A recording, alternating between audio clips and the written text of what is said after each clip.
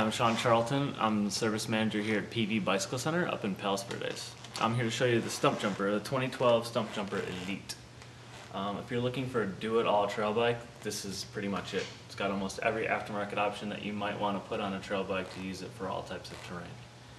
This one's got 26-inch wheels, so it's good for the really tight, technical, turny stuff. It's got a 2x10 drivetrain, so you're going to have pretty precise shifting on the ups as well as the downs. It's also got a carbon fiber bash ring, so you're not going to chip any teeth on your outer chainring if you do happen to come in contact with something. It comes in with a built-in chain guide that holds the chain from chain slack when you're going downhill. It also has a new XTR rear derailleur with the adjustable spring tension, so when you turn it on, it stops the slap as you're going downhill from excess chain.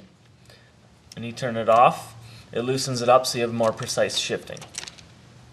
This is a really beneficial feature. If you've ever ridden a mountain bike and gone over some really rough terrain and had your chain fall off in the front, this virtually eliminates it, keeping tension on this chain the entire time. This bike is also equipped with a seat dropper post. This is the Specialized command post with a push of a button. Comes all the way up to your full climbing position. And then you have two more positions. You have your halfway position, so if you're going over uneven terrain but you still want a little bit of climbing support, you have it there. And then for full descending, you can push it entirely into the frame. And then you have your descending position, so you're not bucked over the handlebars when you're clearing big rocks or roots or trees. This bike is also equipped with the brain, so it's a very good climber as well as a descender. The brain fade option goes from soft to firm. Set it on firm for your longer distance cross-country rides or your epic rides in the mountains. Set it on full soft for a lot rougher terrain, tight technical turny terrain, if you're doing any lift riding or large mountain riding. This bike also has a Fox Talus. This fork goes from 140 millimeters or 110 millimeters up to 140 millimeters just by twisting the switch. That enables you to make this bike a good cross-country machine as well as a good all-mountain machine.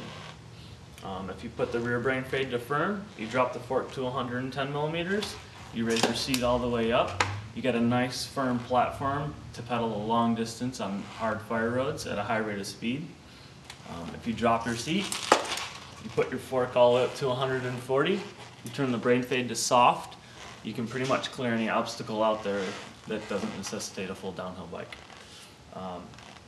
It's super durable aluminum frame, it's all hydroformed. It's got internal routing for the cable for the seat dropper post that goes through the inside of the frame so you don't catch your knee on it when you're pedaling. And the rear end derailleur is tucked behind the chainstay so you don't get that slap that may hit your heel as you're pedaling. Everything's tucked right inside as well so you don't catch the cable on anything as well, right through the bottom of the chainstay. And this guide keeps the chain and everything else in place along with the tension from the derailleur. So this is probably one of the most versatile bikes out there that's completely set up for you. No additions required. It even comes with a pretty nice saddle.